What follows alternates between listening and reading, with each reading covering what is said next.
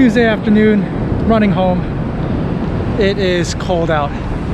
At least it's sunny. I'm just hoping there's not too much wind.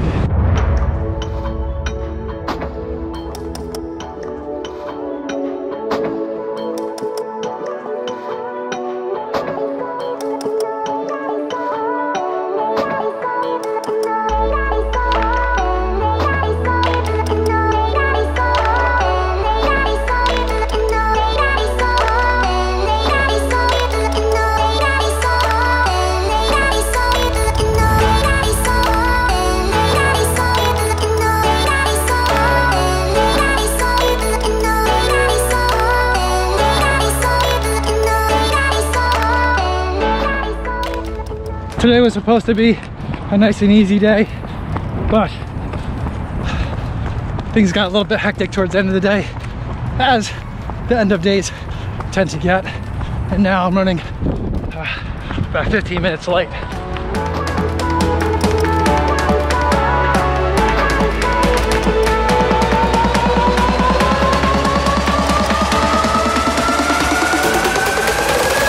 Made it home early, picked up a couple of minutes on the run home.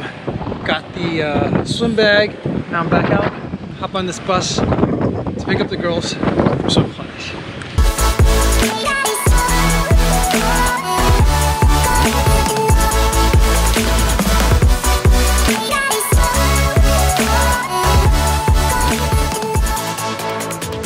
6.07 miles, 7 minutes, 49 seconds per mile on my accidental tempo run today. It was supposed to be a leisurely 10-mile run at recovery run pace. My legs are a bit tired, 7th day in a row running, but sometimes life gets in the way. And Tuesdays are especially tough for us, and that's the day that life tends to most frequently get in the way for me. Last week, the one day that I had off in the week was a Tuesday. This week, Tuesday, also hard. I mean, from the outset, it's tough because Tuesday is a day that my daughter has yoga, and so she has to bring a yoga mat to school, and she frequently asks for me to carry it for her. And then we also have swim class in the evening, and the girls are both, well, my daughter's probably old enough to carry her own swim bag, but I just carry all the swim stuff for all three of us. I get in the pool with the baby. So I have to bring all that as well. And because I don't want to run around with it during the day, I usually leave the swim bag at home. So then my run commute stops at home first, pick up the bag, and then go pick up the girls. Then relying on Chicago Transit Authority and the bus system to get us to the swim school in time. And that's always harder to do in the winter than it is in the summer. Not only because of the temperatures, because it also, the winter time is just harder on the bus and the mass transportation system. And so relying on buses in the winter is always a difficult proposition at best. Throw in two small children who get cold very easily. Not that my children get cold easily. All children get colder easily because they're smaller. It just makes for an already stressful day. And then, you know, once scheduling things start to happen and the day gets away from you, it's tough. But we made it to swim class on time today. My daughters like to get there a little bit early so I could feed them something before they hop in the pool. But we didn't have time for that. They ate something on the bus on the way to swim class. And basically, I had to get them into the locker room real quick, get them in their swim clothes, and then essentially jump in the pool with them. And so feeling very rushed. But we got it all done. And things were great. I felt like I won the day ultimately because I got my run in, got everyone to everywhere they needed to go on time, got everything done at work that I needed to. But then as we were leaving, we noticed that my baby's jacket was gone. Someone at the swim class had, I'm going to assume, inadvertently taken my baby's winter coat. I had hung it up on a rack. Now, this is a place that doesn't have locker rooms. I can't show you footage from in there because it's a locker room and it's co-ed and families, so there's children. But, you know, there's cubbies where you could put your things, and it's honor system because, after all, it's just families and parents, people bringing their kids for swim class. Everything in our cubby was fine, but the jacket was hanging on a hook with a scarf on it. The scarf was still there, but the jacket was gone. And so that was frustrating. I looked all over for it. I have a tendency to lose things all the time, so I was sure it was my fault. But the scarf was there, so I knew that that's where I had put it. And I looked all over. I looked through as many of the lockers, locker rooms, changing rooms as I could. I didn't see it there. And so we had to take a taxi home. I called a taxi using Uber. and we went home that way because there's no way I could have taken the baby without her jacket. She did have a sweater on, but without her jacket to wait for the bus. It was about like 15 degrees out at the time. Oh, it's a cold wind. Ooh, you feel that? Yeah. That's cold. Oh, that's cold. Oh, thanks. So, I mean, we were super cold just walking to swim class from the bus stop, and there's no way we would have like survived. Maybe we was, yeah, I don't know. It would have been close, depending on how long the bus would have taken to pick us up.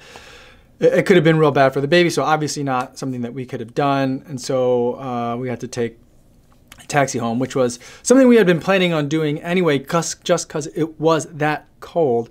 But without the jacket, then we definitely had to do it that way. And that just kind of like set me off for the rest of the night. Something that I have a problem with, a little bit of a character flaw, is I don't just get hangry. I go to the next level of it, and it just ruins the rest of my day. And on an evening where I should have felt accomplished, I was just feeling miserable and resentful and angry. And so that wasn't very good. I mean, the thing that frustrated me the most about it, it wasn't like someone took the coat because they needed a coat or wanted a coat or thought it was particularly valuable. This is a swim school in Lincoln Park in Chicago.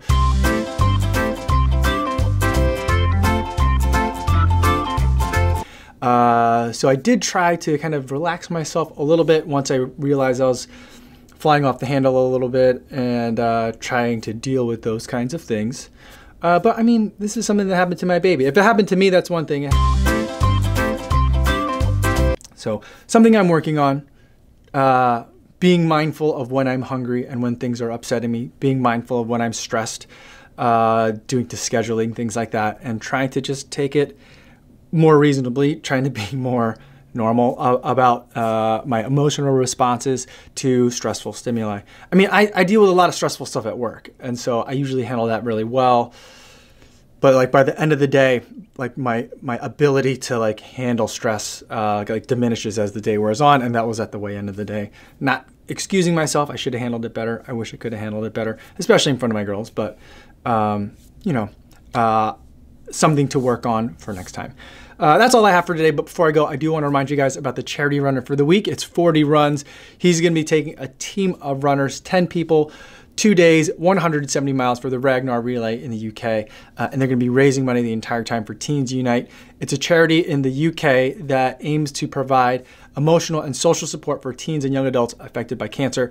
And their current big mission is to raise enough money to build a permanent facility where they could have retreats where teens can meet each other and gain strength by shared experiences. Something that I think all runners can relate to, but something I think is especially important when we're talking about getting through cancer and maintaining survival rates. I think that's going to be really important. And that's why I was so happy to be able to donate 70 pounds to Fordy and his fundraising efforts. If you'd like to learn more about Teens Unite or what Fordy's doing, I'll have links in the description so you could check those out. That's all I have for today, everybody. Thanks so much for watching, and I will see you guys tomorrow. Yo, what's going on?